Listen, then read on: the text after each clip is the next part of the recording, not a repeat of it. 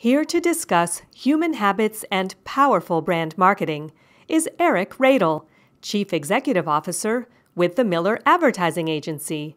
Please give him a warm welcome. Good morning. I'd like to spend the next hour with the audience unpacking exactly how human beings form habits, how they break habits, and what behaviors can be influenced by marketing. But I want to have this discussion in the context, a larger context, within a book that I consumed this past fall by Thomas Friedman called Thank You for Being Late. And in this book, he describes what we're going through right now in our society as a communications revolution in the age of acceleration, that things are changing incredibly quickly because of a particular technology. Dating back to 1965, when one of the co-founders of Intel, a guy by the name of Moore, made the claim that we could double microchip performance every 2 years almost in perpetuity. Everyone thought he was crazy, and yet to this day, 50 years later, the microchip is expanding in its performance and in its value proposition. What does this mean for human communication? If we extrapolated that same rate of change or rate of acceleration to a Volkswagen Beetle built at the same time, that Beetle would be able to drive at 300,000 miles an hour, go 2 million miles on a single tank of gas, and cost 4 cents. We are experiencing a gap right now between the pace of change that we've achieved with technology and our human ability to absorb it. So as we take a look today at habits in general, I also want to be sensitive to the fact that habits are changing very rapidly and take a reflection of those habits on modern technology. It was Gandhi that said that our beliefs become our thoughts become our words become our actions become our habits become our values, and our values become our destiny. At the core of that is human habit. It's estimated that almost 40% of what we do every day is driven by habit. And the good news is consumers have habits. They either have your dealership as a habit, they've got a competitor's dealership as a habit, or, like many millennials that we'll address today, they've yet to form a habit. It's important that we delineate the difference, however, between habits and behaviors. A habit is something we do automatically because we've repeated the action so very many times. A behavior is a simple activation to an environmental stimulus. From the time we were children, we learned behaviors and made them into habits through repetition. The military is no different. It trains an amazing squad of soldiers by virtue of rote repetition. But to dig a little bit further on the military piece, specifically the U.S. Marines, their training involves giving them what's called an internal locus of control. That means imbuing in them the certainty that they can absolutely positively impact their experiences through their actions. This gives the Marines the highest job satisfaction rating of any of the armed services, and among those in private service. It's not because they're paid a lot. At the time of the writing of Charles Duhigg's book, The Power of Habit, he recollected that the Marines were paid around $18,000 a year, and they get shot at. Why are they so happy? Because they confidently feel like they are in control of their circumstances, in control of their life. People want to feel this way too. It's an incredibly important thing to remember as we market to the consumer. It reflects about 80% of the population, people that have this internal locus of control. The other 20% can suffer depression. So think about that as you go to market for your store. Let's talk about the physiology of habit, because habit actually causes a change in the human brain. From studies done in the 1990s at MIT, microchips were inserted in the brains of mice, and they were studied as they navigated a very simple maze. A gate would open, causing a click.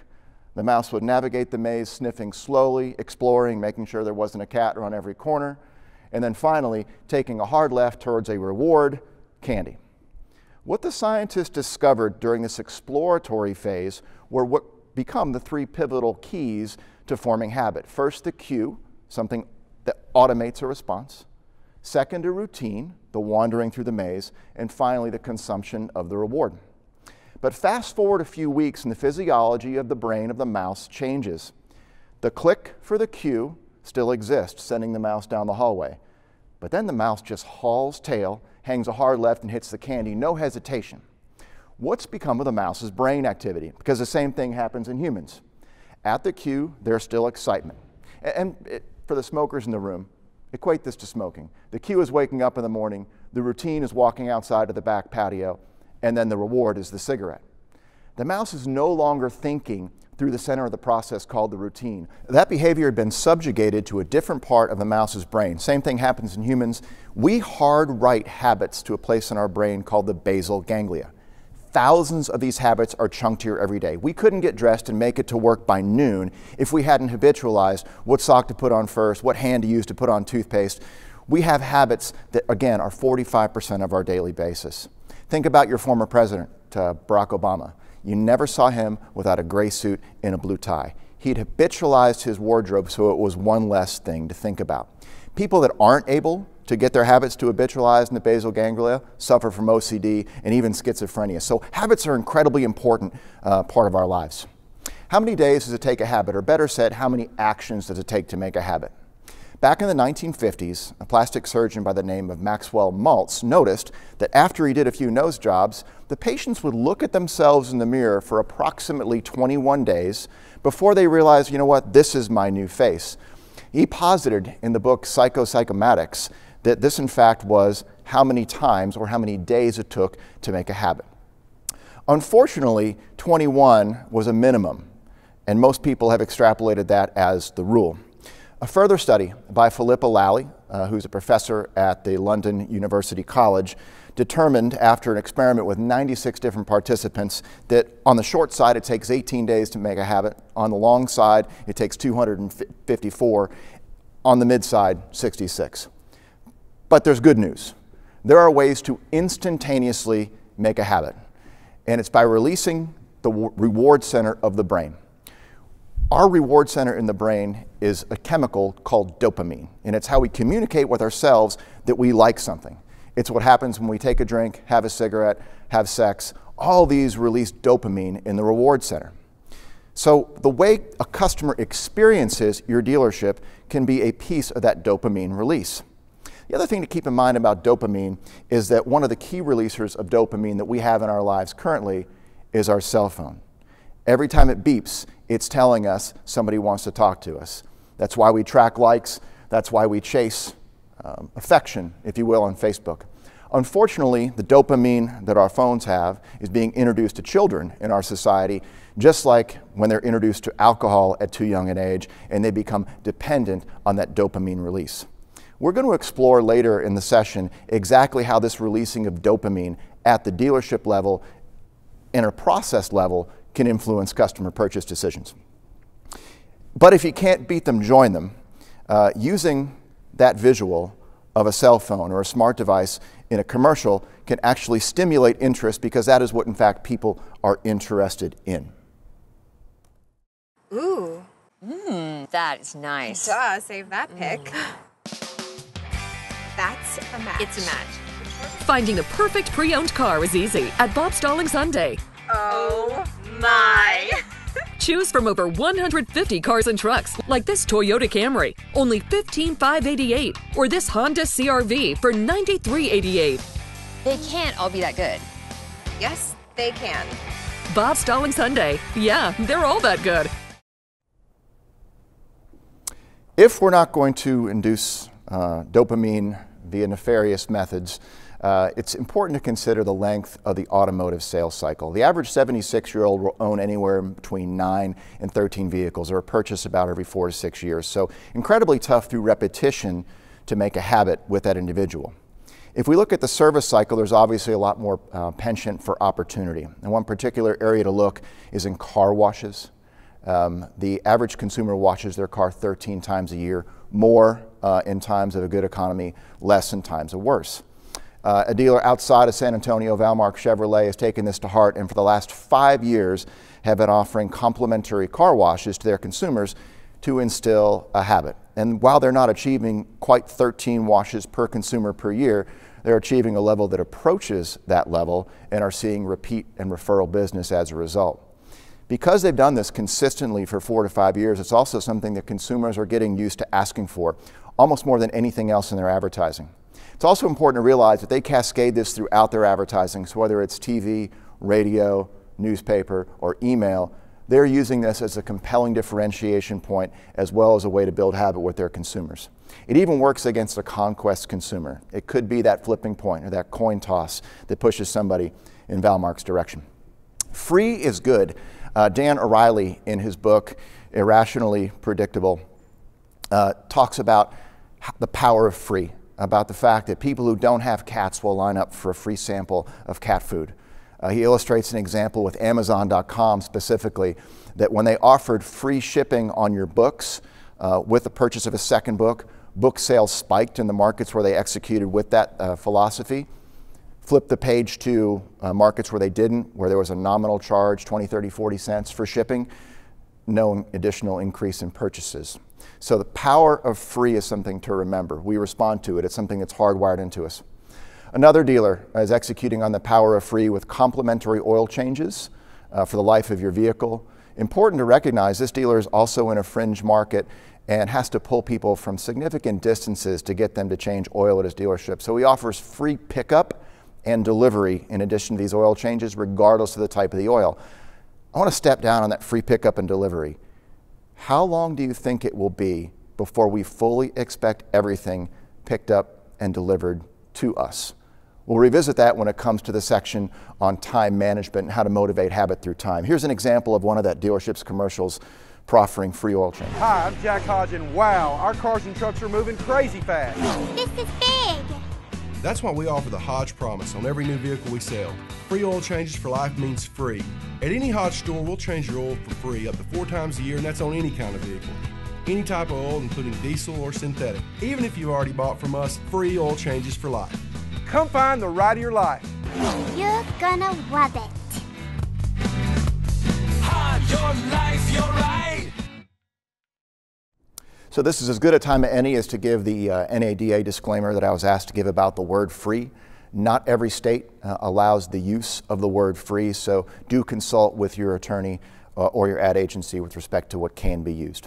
Membership. Membership can induce habit. In 1999, American Express introduced their Black Card. It had no limit on spending, was offered by invitation only to people that had on average $16 million in assets and $1.3 million in household income. No limit, buy anything you want, so people bought Bentleys, they bought jet planes. But the most impressive part about it was the concierge service. It was a reminder service for birthdays, anniversaries. One person, true story, saw Dances with Wolves, liked Kevin Costner's horse, and had American Express source it. American Express offered convenience and was an app before there were apps. And that's something that could be a powerful motivator against human habit, is convenience. One dealer example here is the Concierge Plus program offered by Friendly Chevrolet in Dallas. Their philosophy is if it's car, they want to be everything car for the consumer. Oil changes, car washes, tire rotations, rentals, concierge service. They've gone so far as to include a real estate office and a cafe in their dealership. This promise is making incredible strides for them in customer retention because they are executing on everything car. You can't. You can. You can't. You can. You cannot deliver a big message in less than 7 seconds. Go! It's Truck Month at Friendly Chevrolet, and the deals are magical. Take home a new Silverado and save $8,000. All the style and comfort you need, $8,000 off. Or a new Tahoe on sale for just $39,975. $39,900, all with the added benefits of Concierge Plus. Truck Month at Friendly Chevrolet. It's magical. Remember what we said about Gandhi and how he described our habits as becoming our values. People will act habitually towards the things they value. When you ask most people, they'll give you a short list. They would include family, and people do value time spent with their families. They value their health, and car companies as well as dealers on the tier 2 and 3 level have made incredible statements towards safety that people equate with health. Money, people value because it's the currency by which we are measured. It is also a motivator for purchase. But finally, I want to step down on time. Time is incredibly important in terms of building new habits. One of my very favorite marketing guys by the name of Gary Vaynerchuk talks about how people are going to make some incredible fortunes in the decade to come buying and selling back people their time. Uber does this. It gives you back the time waiting for a taxi by giving you total predictability. If I want to order a massage, I can have one here in 10 minutes by pressing the Ease app on my phone. If I was in the right state and wanted marijuana in 10 minutes, I could have it by pressing Nug. The world is coming to us through our phones, and it is saving us time. And it is the saving of this time that is going to change the automotive economy. A couple of the disruptors, and I think disruptors is a disservice to what some of these new companies are trying to do to the car business and will succeed in doing. They're trying to give people back their time, whether that's delivering the car to the person or giving them a dopamine-influenced experience where they go to an 8-story glass vending machine to pick up their next vehicle. Saving time, inducing dopamine. These are all ways to drive habit. Let's talk about some habit boosters and breakers, and we'll use habit and behavior somewhat interchangeably here. We are a collection of our habits. Again, it's 45% of our daily business, but habits do change, and one of the things that is changing them is the fact that we are seeking and finding an internal locus of control, much like the Marines have, a false one, through our cell phones. Our millennials have dramatically different consumption habits than, in fact, our senior citizens do. Give you a good example. Millennials don't read the paper, by and large, but our senior citizens still do. That habit hasn't changed. Of the folks that are 65 and older, a full 49% read the paper daily. And by the way, of folks 55 and older, the number's 38%. Those two groups, 55 and up, represent 70% of the disposable income in this country. Their habit hasn't changed, and in fact, they've had the habit for so long, there's nearly no chance of breaking it. I want you to remember that good isn't good forever. Just because you went to market a certain way 3 or 4 years ago doesn't mean that it's going to work going forward. And going to market and going to work operationally should be looked at in the same bucket. I would also tell you that your romanticism with the way you've gone to market or the way you conduct business could be your death. These disruptors in our market, from Walmart announcing yesterday that they're getting into the car business in 4 major metros, to Carvana, funded with over $400 million in venture capital run by guys from Stanford and Harvard, these things will change our business, especially with a younger market that expects everything to be delivered to them. Finally, I'd remind you that the only currency you have when it comes to going to market is getting customer attention. Now, over the past 5 years, I would posit to you that you've paid too much attention to getting attention and getting arrival digitally, but have not produced any arousal. And we'll speak to the fact that people need to hear things on an emotional level to make decisions and form habits. Very often, people's habits are well in front of current advertising. Ideally, it would be your charge to shrink the gap between current habits and current advertising. This gap I would refer to as arbitrage. This is the space that you can be that other people are not in yet. Therefore, your value per eyeball is best. Some of the most crowded spaces right now are paid search. There's less of a left-hand rail. More people are participating in the space. Google is saying that clicks are down anywhere from 19 to 22%. That space is fully mature and crowded out, and everyone's paying more and more to be in it. Same thing with Facebook, and we've got to quit feeding Facebook anyway, because if they ever do fully develop their virtual reality platform, Oculus, it'll put you out of business for good. But it's this arbitrage, or reverse arbitrage. There are less and less people in the paper, and we've discussed how valuable that audience is. Maybe this is where you need to be. But speaking to fewer eyeballs, or more eyeballs for less money, is just a good business decision. And that could mean something as simple as having a strategy against Instagram, Snapchat, Yik Yak, Twister, or any of the other apps that are driving specifically millennial traction. Let's talk about some habit accelerants. First is utility. Humans are no different than animals in that if we find an easier, more pleasant way to do something, we're going to execute on it. And utility is what's driving the app space. Origin. People care about where they're from. Because we have a finite existence on this planet, we anchor ourselves to being from a place. That can drive behavior and habit. Place is important too. Place means a person understands fully what a brand means. Obviously, good examples would include Apple and innovation, GE and talent acquisition, Disney and customer care. Authenticity. Something simple that says to the consumer in no uncertain terms, what you are saying resonates with them as true. Emotion. No decision has ever been made without positive feeling emotion. So lacing emotion into any communication that we have with our consumers can drive habit and positive behavior. And finally, nostalgia. We remember the past as better than it was, and that's a tool that can be used in our marketing, in our outbound marketing.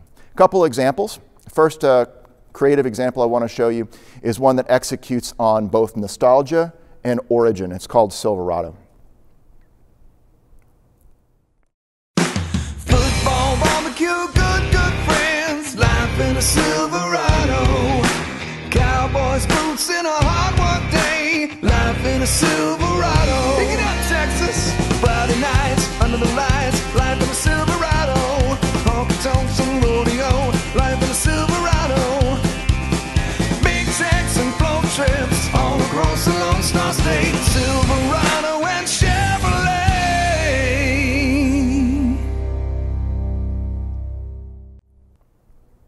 Here's an incredibly strong example that appeals to both emotion and to origin.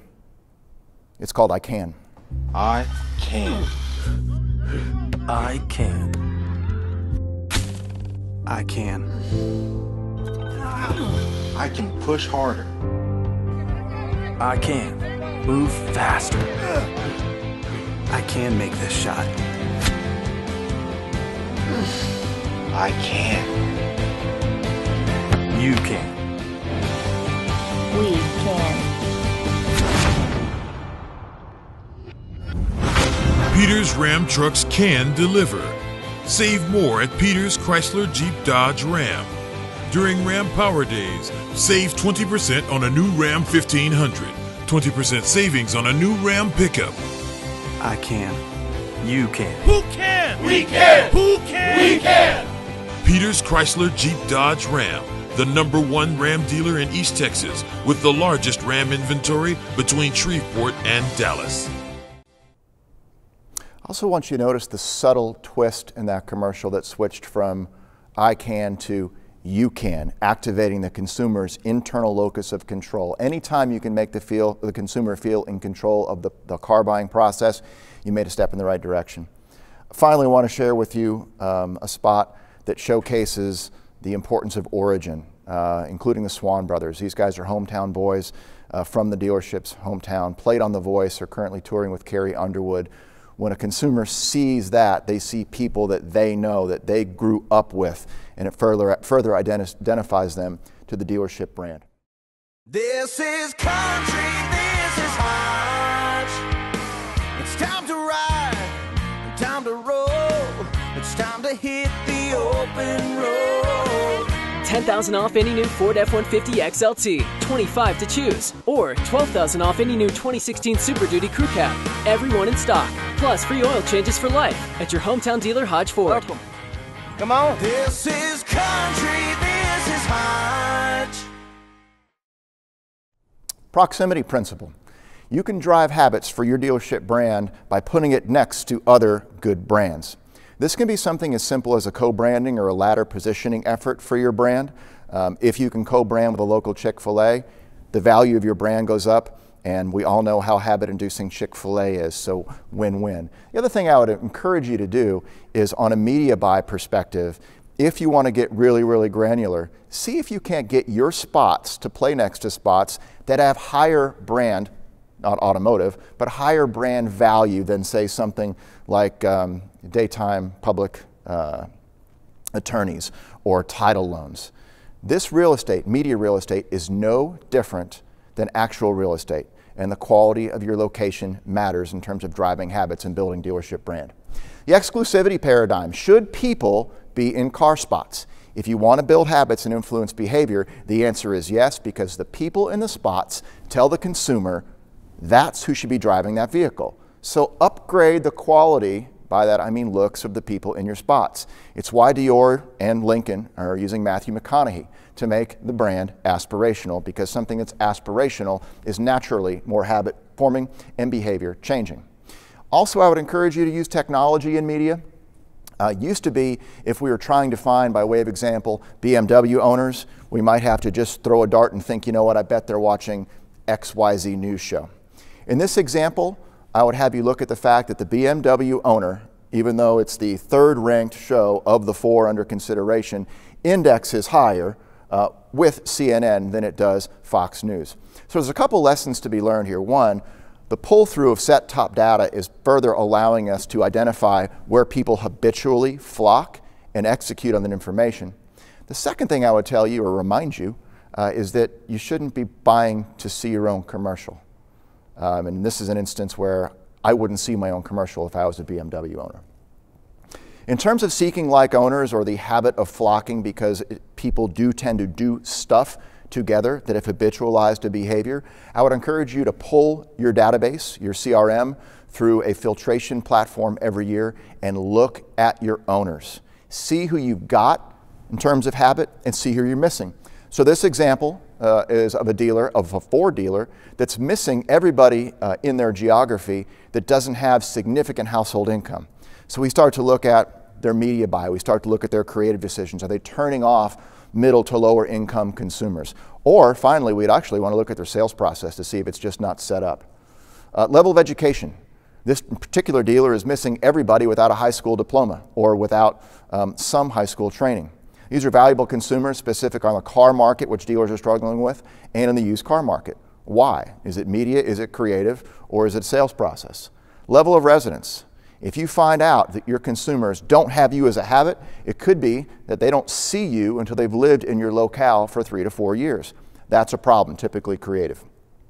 I'd encourage you to market across platforms. So by way of example, NFL fans don't just consume NFL information or NFL content on television. They consume it on the web, they read it during email, they'll go to the bathroom and see it at Buffalo Wild Wings. It's third-party data that can be pulled through a streaming platform. I would encourage you to look at each of the places you're trying to form habit and cross platforms with that formation. Directional comfort. One of our habits, everybody, is staying close to home. We try to find our lives within 5 to 10 miles of our home. So if you're a dealer in a fringe market, like this example of Maxwell that's in Taylor, outside of Austin or Round Rock, you don't want to try to educate the consumer to break a habit and drive to a town they could potentially have never heard of. You want to use locators. So instead of being from Taylor, Texas, which I'm sure is a really nice town, I want to be 15 minutes from Round Rock, or something that's simple and doesn't violate the consumer's habit. Reprogramming. Some of the most powerful things you can do to influence habit and behavior starts with practiced gratitude. Two of the most powerful words in the English language are thank you. Not thank you for making us the biggest or the best, but just thank you and meaning it. Optimism. The neuroscientist Tali Sharot has a great TED talk on optimism. Show of hands, how many of you think you're an above average driver? You all do, which is statistically impossible. We're optimistic about who we think we are and who we think we can be. 80% of us, on average, are optimists. So your marketing should reflect that optimism, that the person deserves more, can have more at your dealership. Finally, affirmations. People need to be told they deserve it and that they're good enough. And your marketing needs to focus on the consumer, not on you. Consumer benefit drives behavior. Here's an example of a pre-roll spot that does just that.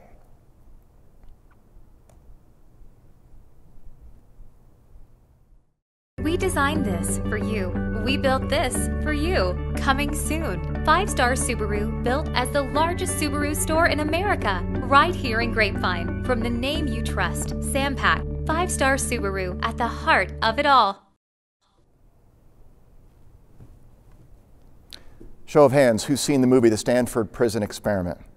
If you haven't seen it, it's amazing. Back in 1971, Stanford psychiatrists did an experiment where they had 11 students act as prison guards in an environment and another 11 act as prisoners. The experiment was supposed to last 20 days. They had to cut it off after 6 because the prisoners were getting beaten and abused by the guards. The moral of that story is that people fall into the environment they're placed in. Shakespeare said, all the world is a stage. So give your consumer the internal locus of control and the ability not to act like a prisoner in a superstructured environment. I go back to 5 years from now, will we think it's ridiculous that we actually went to a dealership to buy a car and that it wasn't delivered to us? The other thing I would encourage you to do is explore the opportunity to suss out or know what consumer reaction looks like during your sales process, because the marketing to a consumer does not end with the TV spot you ran.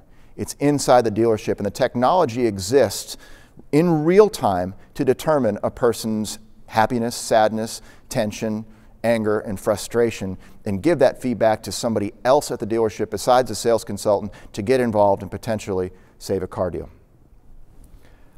From Princeton University, Yuri Masson tells us that storytelling is one of the best ways to change habits and influence behavior. When one person tells another person a story, it actually causes their brains, sometimes in as short as 8 seconds, to move into synchrony. Telling a person a series of facts has never caused brain synchrony. If you want someone, like Peter Frampton said, to feel like I do, telling them a story is the best way to bring them to the position that you'd like. A little bit about yourselves and about being on TV talent. If there's any hunters in the audience, what you're looking at now is a behavior of an antelope called pronking. It's a diametic behavior, and they do it to show predators that they're not the one you want to pick on, that they're strong. Another diametic behavior, by way of example, are creatures that make themselves look bigger to scare away potential predators. If your TV spot has you getting larger and being expressive towards the consumer, it will scare them away. The Ebbinghaus illusion's another one I see on the telly all the time. There's one dealer in every town that's like this. They've got a pink sports coat, a purple tie. They look like Easter threw up on them. The Ebbinghaus illusion means you are trying to attract a mate against a bland background. Is that really the message you want to send to your consumer to encourage a good habit? Is that you're trying to attract them as a mate? Finally, some body deceptions. If you're trying to be small, it speaks of dishonesty. If you won't show a consumer your palms, it speaks of dishonesty. This is dishonest.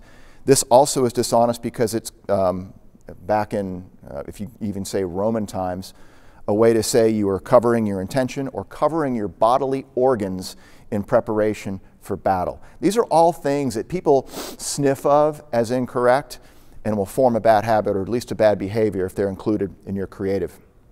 Anticipation is the stuff that makes a habit really, really sticky. We talked about cue, routine, and reward being the core tenets. Anticipation is one of the most powerful feelings in the world, and there's a phenomenon called nexting. Nexting is the fact that we are happier 8 weeks before our vacation than we actually are on our vacation. Anticipation can actually make a habit into a craving and make it undefeatable. Meet Julio the monkey. Julio was studied in the 1980s, and Julio was put in his environment and asked to pull a lever when a colored shape came on the screen, at which point juice would flow into Julio's mouth. Julio dug it. Julio created a habit like we're familiar with that included cue, routine, and reward, but over time he developed a feeling of anticipation where the dopamines would spike in his brain before he even got the juice. He would not leave his cage when the door was open, when there was food outside of it that was different than his reward, because he anticipated positively the event. This level of anticipation was actually again discussed by Tali Sharot in a recent TED Talk, that most people would pay more for a celebrity kiss delivered in 3 days than a celebrity kiss delivered immediately, because they knew they wanted the anticipation or the planning around what would happen around that event. How can you create anticipation for your dealerships? Part of it's through your marketing. It doesn't end when the consumer comes in the dealership. In fact, it's the payoff for that anticipation that you need to paint, whether it's a fulfillment of the promise of everything car, a fulfillment of the promise that you do in fact speak Spanish. It's fulfilling that anticipation at the dealership level with point of purchase that gets the consumer in a mindset that they're in the right place. Let's talk about your habits, because as we know, if you repeat the action long enough, those habits do in fact become your values and your destiny. I would argue that your habits would become your brand. A lot of people that I talk to don't know who they want to be from a branding perspective, and I'll tell you one good place to start is with a keystone habit. A keystone habit is the kind of habit that can influence all kinds of other habits in your life. For me, it's exercise.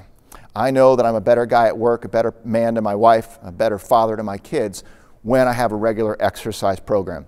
I also tend to eat better. 2 examples from corporate America. When Paul O'Neill took over Alcoa in 1987, the company was in a financial shambles. At a shareholders meeting, he refused to discuss how he was going to turn the financial piece around. He said, nope, the basic core tenet of our company is going to be to keep everybody safe. They melted hot metal. There were accidents and deaths at Alcoa. After a year of changing the way the company communicated and focused around safety, how they treated each other, he had quintupled net profits to the company and influenced financial, safety, and cultural mores there with a singular focus on a core keystone habit. Howard Schultz, founder of Starbucks, was a kid from the projects who opened up 17,000 coffee retailers in 50 different countries, and his core tenet is training. He knows that he can't defend margin and beat away the likes of the McDonald's MCafe without training for his employees. And any time Starbucks, in Howard Schultz's absence, has pared back training, they've suffered financially, and he's had to come back on board and reiterate that that is their keystone habit. Keystone habits are incredibly important to building a brand. Now, what's a brand? I'm going to go through this quickly, but for the fact that brand has changed. This is a picture from a trip that I took with my wife to Pompeii a few years ago. Pompeii was covered in ash in 79 AD, but before that it was an incredibly vibrant trading port, and a trading port in those days attracted people that spoke hundreds of languages. So when you walked through the market, there was no writing because you couldn't satisfy that level of writing across that many languages. There were simply pictures of what they had. We have stuff is the very basic level of branding. Flash forward to 1915 and the introduction of Pepsodent. Pepsodent was the first brand that I could find that actually used the habit loop. The cue, run your tongue across your teeth. The routine, brush your teeth to make them beautiful. The reward, you have beautiful teeth. Prior to Pepsodent doing this, only 7% of US consumers had toothpaste in their cabinet. A decade later, 65%, now it's ubiquitous. And oh, by the way, the mint is useless. There's no reason for toothpaste to have taste. That's the anticipation that makes it a craving. Flash forward to the 1950s and what Volkswagen did for brand. They made the first connection between the company that made the product and the product. By saying something clever to the consumer, they said to the consumer, we think you're smart enough to get this and we like you. And it made an incredible impact to their brand. Affirmations we talked about earlier. Flash forward to Nike and Apple in the 1980s. These are brands that fully understood that it mattered how you felt, and that was the core philosophy to their branding, was this is how this product should make you feel. The only problem with approaching brand from any of those directions, and they're all valid, is that it doesn't tell you anything about the company necessarily, or the people, or the culture, or the behaviors, or the mores. The good or bad news is that with social media and with this accelerated communications revolution, everybody knows what's inside your company.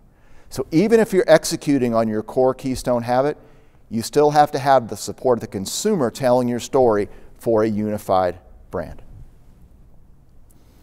I've seen dealers execute on any number of these 7 options as keystone habits very successfully. It doesn't so much matter which one you choose as that you've got leadership that will accept nothing less and compensation and reward and recognition models that promote that keystone habit. And like Paul O'Neill at Alcoa, the stones to fire somebody, one of his best producers, because he failed to report a safety violation. That's the guts that it takes to fully defend a brand. I think the Marines do one of the best jobs of this of any company in this country, if you can call them a company. They exemplify a keystone habit of loyalty to God, to country, and to each other, and they never back away from it. Final question I'd leave you with is, do you have a culture worth advertising? I've given you probably 20 or 25 tidbits today on what it looks like to influence or break habits, to influence behavior with certain creative strategies. I would challenge you to go back and ask what if. What if I could do it all over from ground zero? What if I was tabula rasa right now with my brand? Do I have a keystone habit? Am I prepared for the disruptions that are invariably going to enter our market? Am I ready for a world where cars are delivered, where an intermediary with an incredible distribution like Walmart or Amazon, which owns 10% of every single thing sold online, they are getting into the business. The strength of your brand and your brand's flexibility to deliver operationally will drive your success going forward. That's my time. Thanks a lot.